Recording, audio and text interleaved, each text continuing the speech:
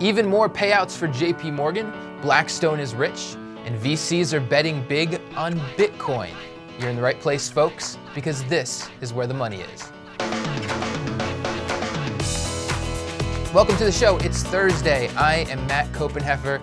This here is David Hanson. David, we all know at this point that when Christmas rolls around, what you're really hoping for is a toaster oven. Or is it a toaster oven or a toaster?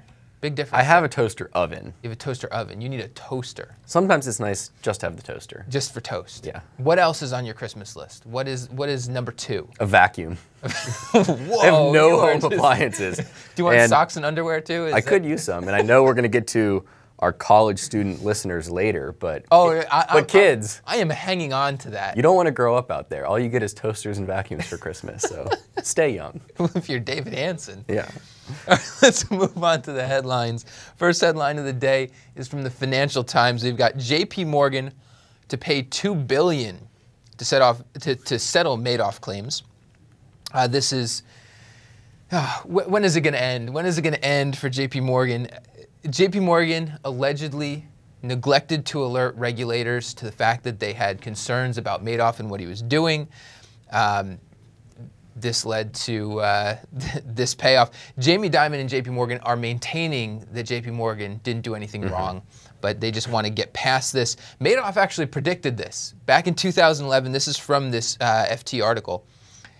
In 2011, Madoff said JPMorgan doesn't have a chance in hell of not coming up with a big settlement. His words, not mine. And from Jamie Dimon, this is back to today. He says, we have to get some of these things behind us so we can do our job. Our job is to serve clients around the world. That's our job. So we want to get it behind us. Those sound like the words of just a frustrated, defeated chief executive officer. This is a very different Jamie Dimon than we saw just a couple years ago. Yeah, I guess it's a tentative $2 billion, right? Because the Financial Times said it was $2 billion, and I think the Wall Street Journal had $1 billion. More than $1 billion. More than $1 billion. So, and just for our listeners, and for you, David, too, $2 billion, more than $1 billion. Yes, thank you for that. So maybe not official yet. We saw how the $13 billion settlement, that figure moved around a little bit. So maybe it's 2. But yeah, I liked what Dimon said. He had some good points in terms of saying that's our job, and the opportunity cost to not settling is our employees will have to be questioned. There's court cases, there's lawyer fees, so there is a lot of cost going on to not settle. I liked how he wants to get back to business. I think it's the right move to do.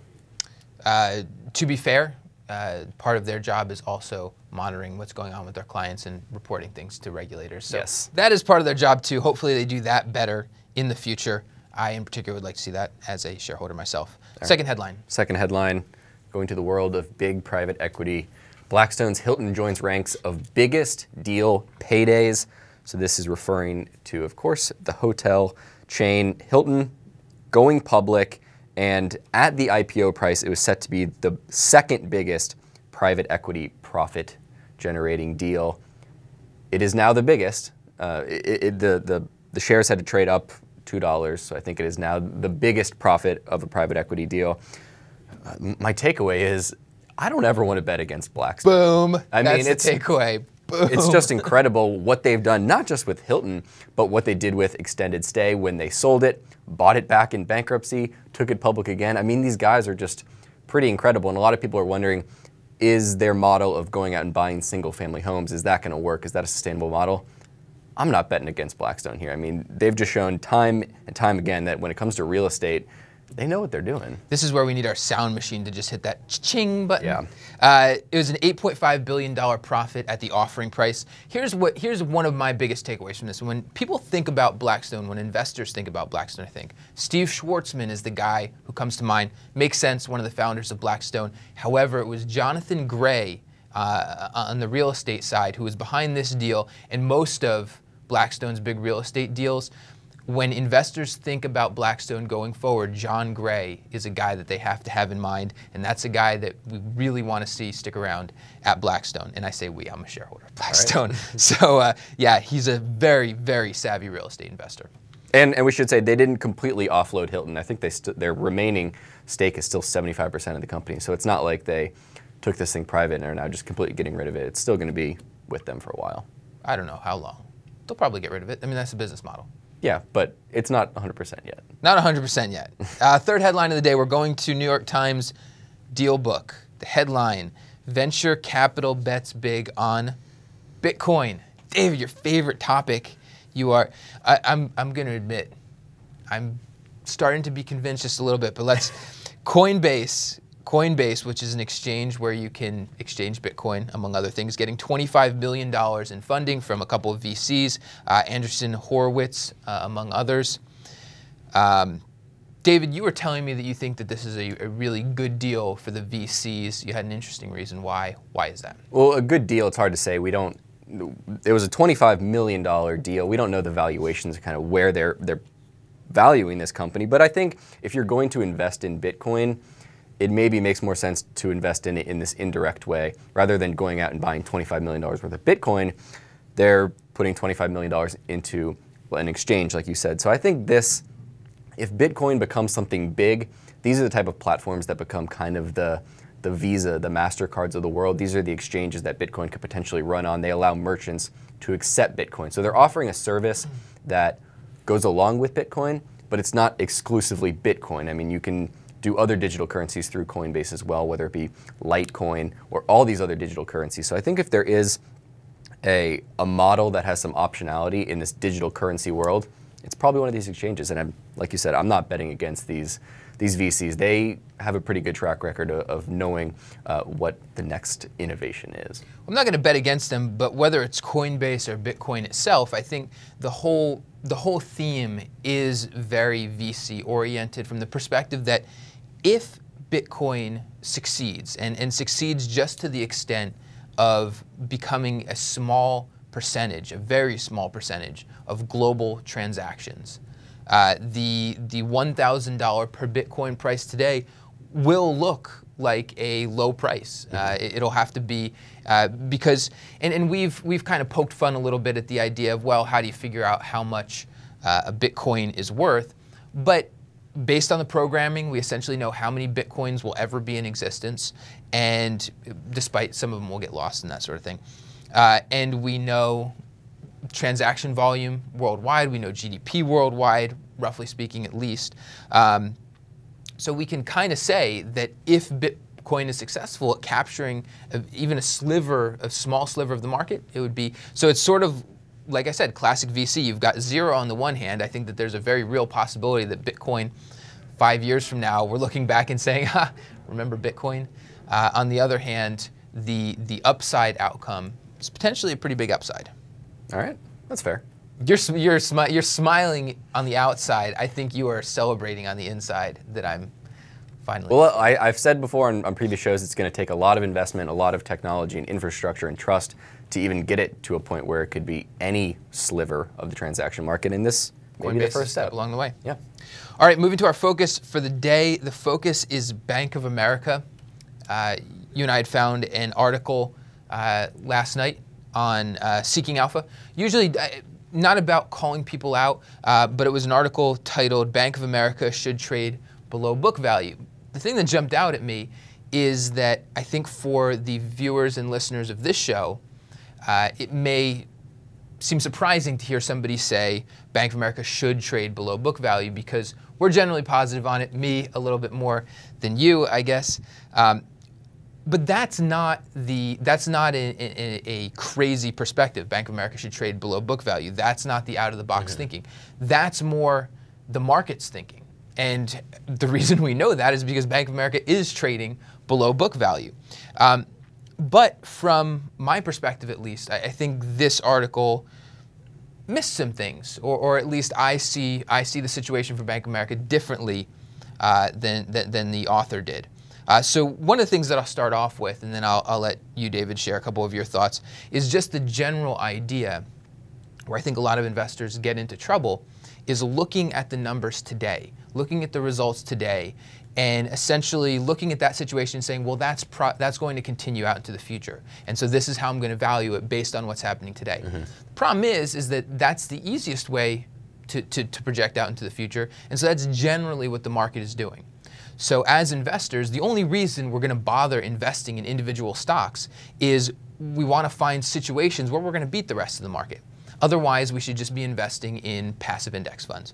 And so when you're looking at a situation where you are doing the exact same thing that the market is in projecting it out, you're not going to find those opportunities. And I think that's what's going on here, at least in part, with Bank of America. Yeah, and I think you're right in terms of the current performance is a heavy indicator of what it's going to be currently valued.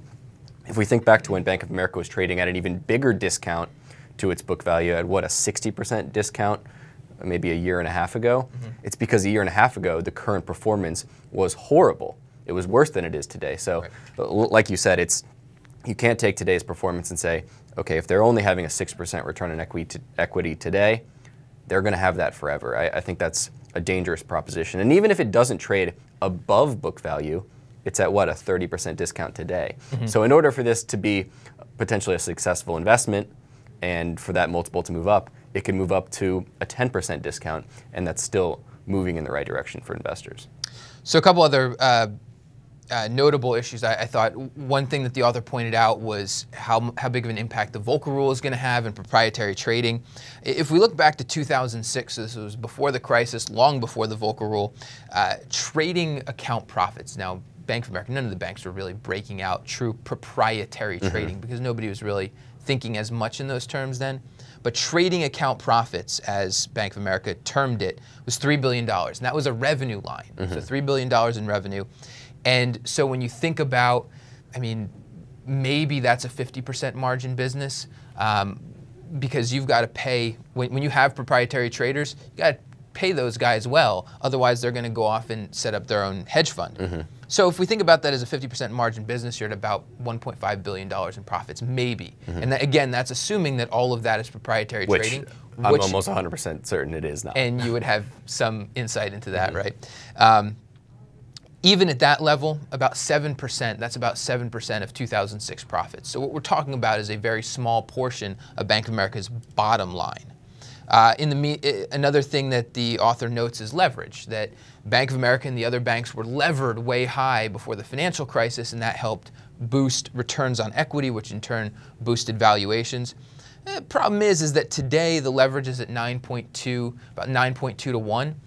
Back before, in 2006, so before the financial crisis, Bank of America was levered at 11.7 to 1, so not that much higher. And the other thing to note there is that this isn't a good environment to be levered in. There's not a lot of opportunity to lever up and do a lot of extra lending, and leverage is something that you can build fairly quickly. Obviously, the regulators are going to be, tightening down the screws much more on leverage right now than before, but there's still room there for Bank of America to expand that out. The last thing that I'll point out is that the author noted that 0.7% return on assets, which he said was roughly where Bank of America is now, was a new normal for banks, and then that should be expected going forward.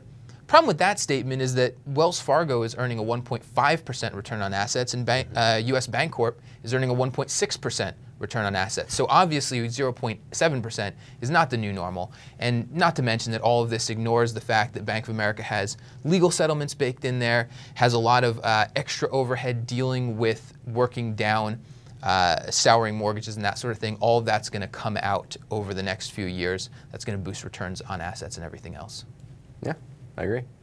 That's it? You agree? I agree, and like you said, don't want to call anyone out. I think there was some very reasonable deductions in this article as well as thinking, okay, if it's trading below book value, why is that? Is because the returns aren't there. So I think that's a good thing to recognize. I just think some of the points in terms of why it won't get to a higher level of profitability may be a little off base. I think what it is a good illustration of where the market's thinking is right now, because this is where the market is valuing Bank of America, and so this is a pretty good distillation of what the general market is thinking and why it has Bank of America valued right now. And I think the market's probably stuck on that numbers because it's hard to project kind of what does the profitability look like in a couple years, because it depends on a lot of things. It depends on them reducing expenses, depends on interest rates. So I think the market's saying, well, we don't know what 2 years looks like from now, so let's just base it on what we know today. Yep. Okay. Cool. Well, in terms of you agreeing with me, let's move on to emails. So we'll come to another place where now you will, our mailbag, now you will agree with me.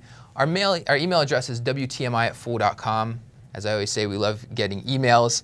And the other day, you were skeptical about the idea that, actually it was just yesterday, you were skeptical about the idea that college students were listening to our show, and I invited them to email us at WTMI. An email they did. An email they did. We got a flood of emails from college students. This is one of my favorites. The headline was wrong, and Justin wrote, "I am a grad student at the University of Nevada." That's it. Just straightforward. There's another one that the title of the email was "David was wrong." And the viewer wrote, "I was listening to yesterday's show and laughed at the idea that we students do not listen to you guys. Just so you know, my name is Tiago Vidijal. I am an international student." I hope that I pronounced that correctly. "I'm an international student from Sao Paulo, Brazil, studying business with an emphasis on investments at BYU, Idaho. And I listened to your show and some others from the Motley Fool. Thanks for all of the tips about the investments and also about the internships." That's internships here at the Motley Fool for college students. "I am definitely applying, and also thanks for the great show you guys put up." And Matt is always right. He didn't write that. He didn't write that, but that is also true. We also had another comment / question. This one comes from Ben. Ben wrote, "First of all, David, I'm proving you wrong. I'm a daily listener and in college." Ben also had a question. He writes, "I'm a senior and have a business idea to buy up real estate in a particularly depressed part of the country right now, but I am doubtful that any bank would lend to me despite the fact that I have a very specific business plan and have been endorsed, but not financially, by many professionals in the industry. Should I be hopeless? What other options do I have for raising cash to make my business a reality?" Thoughts, David? Don't be hopeless. I wouldn't say that. Hopeless is a bad place to be. It probably will be difficult coming out of college to get a bank to lend to you to go buy depressed real estate that you don't have tenants for yet. I don't know if he wants to buy them and rent them out, or that's kind of, or he wants to just flip them. I think it's possible. I don't know how big his business plan, his vision is, but I would say start small if you can. You don't need to go after 5 properties. Maybe focus on one and try your hardest just to get everything you have, put it in that one. Try to get family to help you. I don't know. It's a tough thing, but I think it's great that he's thinking about that even in college. So I don't know. I think it's going to be tough, but I think he can do it. What do you say? The whole thing makes me think of that Warren Buffett quote, I'm a better investor because I'm a businessman, and I'm a better businessman because I'm an investor. And this is certainly maybe a proving ground for Ben. Now, I can't give specific advice to Ben. That's not what we're about here. But if I put myself in Ben's shoes, I can think of 2 things that I might do. The first one would be to set up some sort of company entity and raise money in sort of a friends and family round. I mean, he said that he's been endorsed by professionals in the industry. He noted not financially, but maybe there's a way to encourage them to contribute financially, or maybe there's some friends and family. Yep. That's who I'd reach out to. The other idea would be to take the whole thing in a different direction. So we were talking about Bitcoin earlier and the Coinbase thing. So Coinbase is an exchange that can that enables Bitcoin. And you were mentioning that one of the great things, you were mentioning to me that one of the great things about Coinbase is that it's not particular to Bitcoin being successful, but it could be successful even if another digital currency. So it's kind of an enabling sort of thing. So maybe there's an idea, a less capital intensive idea to go after this real estate opportunity that's more of an enabler than the actual purchaser itself. So maybe that could go in a different creative direction. Yeah, I think that's a great point, just to maybe set a company up, set your name up, whatever you need to do just to get the ball rolling. And a lot of the times when you think you have an idea, you don't end up doing that idea. The more you talk to people, like you said, maybe there's something else that kind of pops into his head and says, that's the route I should go. And being constrained by the capital thing, I mean, that is tough. But on the other hand, just moving forward and getting the experience in business can be an invaluable lesson to learn. Yep. All right, our game for today, Fool in the Blank. This is where I think we have 2 scenarios today, unless you snuck one in there that I didn't know about. And we have a blank in there, and yeah, we fool in the blank. Yes. Fill in the blank and whatever. All right, let's go to the first one. The first one is, blank is the one stock I know I should sell, but I can't bring myself to do it. David, fool in that blank. I think I'm going to go with with Zillow. This is a stock that I have that's done very well. And part of the kind of traditional value investor in me says, I've had my nice run. This is unsustainable. I have to revert to the mean here. It doesn't make sense at these valuations. And I'm not the only one that thinks that. I think a lot of people look at Zillow and say, that valuation's way far ahead of itself.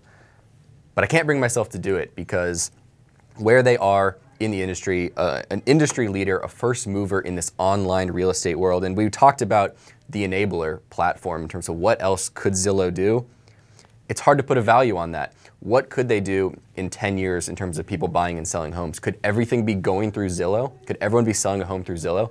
I think it's possible, and it's hard to put a value on that today. So part of me wants to sell it, lock those gains in, but I can't bring myself to do it because I have hope there. Tesco. That's yours? Tesco, I think there's a U.S., I think it's an oil and gas or some kind of energy company, but the overseas grocer, the UK grocer. The reason I originally bought it was when I was living in Las Vegas, we did a lot of shopping at Fresh and Easy, which was the U.S. subsidiary, sort of a trial balloon for Tesco. Great operation. People loved Fresh and Easy. Problem was, Tesco started it up in some bad geographies during a bad time, during the recession, and didn't really ever get it to scale. So it was a great concept and people loved it, but it just couldn't get, Tesco just couldn't get it to work out. So I was hopeful on Fresh and Easy in particular. That was my thesis, that this would blow up and be a big driver for Tesco. And they just couldn't get it to profitability and ended up selling it off. So now I have Tesco still, sans Fresh and Easy, and it's just sitting there, and I'm like, I should sell this, but I haven't done it. I have no excuse. So on that note, let's move on to the next one. Fair enough. If I could magically make one stock 30% cheaper, it'd be blank. David, Fool in that blank. This is the biggest no-brainer I've ever had in Fool in the Blank. Biggest no-brainer? Biggest no-brainer, 30% haircut from the stock price today, Berkshire Hathaway. That would put the stock at a 5% discount to its book value.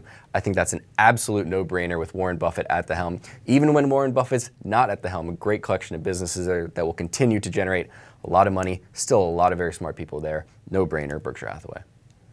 I'll go Visa.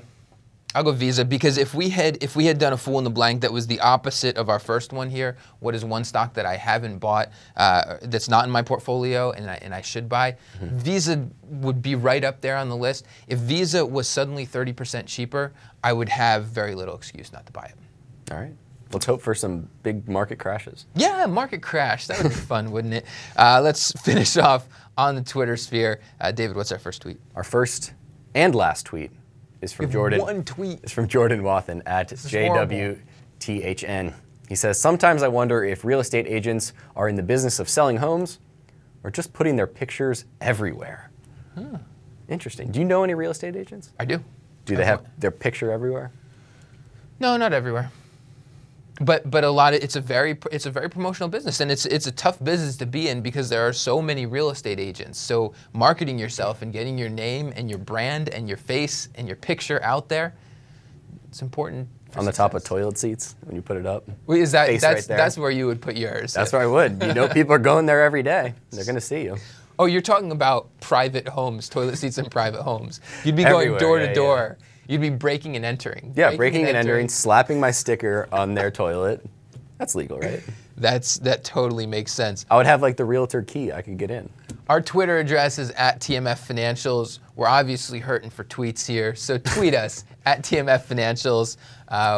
We could potentially answer a question or put up your wisdom on this show.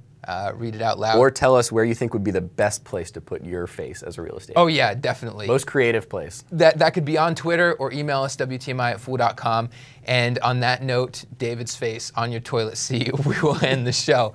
That's all we have for today. I'm Matt Koppenheffer. This is David Hanson. We will see you tomorrow. People on the show may have interest in the stocks they talk about, and the Motley Fool may have formal recommendations for or against. Don't buy or sell stocks based solely on what you hear.